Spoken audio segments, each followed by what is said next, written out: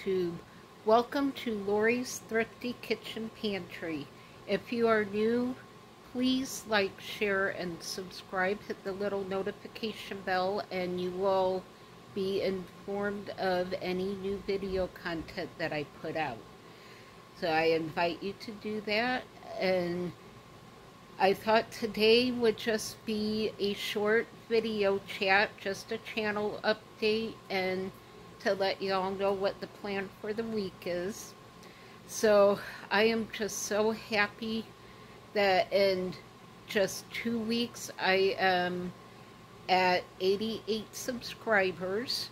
So I'm almost right at 90 subscribers and over 1,400 views in just 2 weeks. So I am so blessed and thankful to all who have subscribed and to all who have watched and promoted my channel. I just really appreciate your support more than I can say. So I'm really excited for the future of my channel. I've learned a lot these last 2 weeks, so for those who have stuck around from the very beginning while I learn everything, thank you. In the last 2 weeks, I have learned a lot about video editing. I've learned how to turn my phone so y'all can see what I'm doing better. And I think I've figured out a few sound issues that I'm going to be able to fix going forward. And I'm also going to try a couple different camera angles. I know working in my very small kitchen area is a bit challenging when I'm cooking, to try to work around the phone and the tripod without bumping it all the time. So I'm working out a few ideas that I'm going to try, so whenever I do that, I will let you all know, and you can let me know in the comments what you guys are seeing. That really helps me out to know how to set my phone moving forward. So I really appreciate any comments that are left with tips on video editing. So I'm going to be working on a new setup. I have learned how to add music and intros and outros, and how to change thumbnails, and how to add text to a video screen whenever I mess up the amounts on a recipe, which I do quite often. So I've really learned a lot, and I am going to continue to learn as the channel grows, and I just invite you all along with me for the ride. I think it's going to be a fun ride. So for this next week, I plan on doing at least 2 videos. I might be able to get a third in. It's a very busy week. I'm possibly starting a new job. I go for the new employee training, or it's not actually training, it's to sign all of the paperwork and to set up in-person training. I've already done the interview and all of the required computer training work, so now it's just going in and giving them the rest of the paperwork and signing paperwork. So as far as things stand right now, as soon as I can get the in-person training done, I will be working as a teacher's aide / substitute teacher. So this is something totally new for me, so I may, at least for the first couple of weeks, not be putting up quite as many videos, just because I will be doing orientation. I'm still working one of the current jobs that I have, and we'll be finishing up another job, so there's going to be a lot going on. I will try to get done what I can. On top of all of that, I'm in a medical research program with Vanderbilt University in Nashville, so I have an overnight trip there for some one of my required medical visits and to get medication that so far has really helped out a lot. It's kept me functioning and out of the hospital for 2 years. So I'm really excited to be part of this research programs. It's been a blessing for me. So on top of all of the job things, I have an overnight trip to Nashville, so I may do a short video at the airports in Orlando and at Nashville, because I'm going to be there for a long time in between flights with nothing to do and all by myself. So I may post a couple videos of the airports. If y'all haven't been in the Orlando airport, it is absolutely humongous. They have everything, including a hotel. So it's a huge airport. So yeah, I may try to get a couple videos of that done if I can. But I have all of that going on. I will be doing a food pantry haul video this week, because this coming Monday is a food pantry pickup day. So I am really excited for those days, because I never know what's coming in the boxes, and this is meat, produce, and dairy day, so it's just whatever they get in on the truck, but it's usually some kind of fresh produce, and any extra milk or eggs that they get from the grocery stores and the farmers that are about to expire, they get in on their truck to hand out to people to use up before the dates come up. And it's just a mishmash of whatever they get in, so I'm excited for that. So I know I will have a food pantry haul video coming out.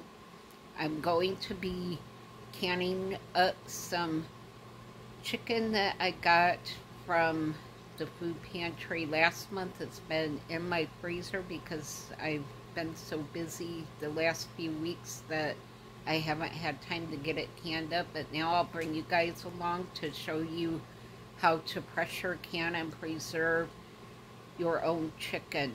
Now, some of it I am going to be raw packing, which they call ugly chicken, just because it doesn't look pretty in the jar, but it's quick as far as processing, and it really does taste a lot better than it looks. So I will be doing some of that, and I have several packs of chicken legs. I think I'm going to actually poach those.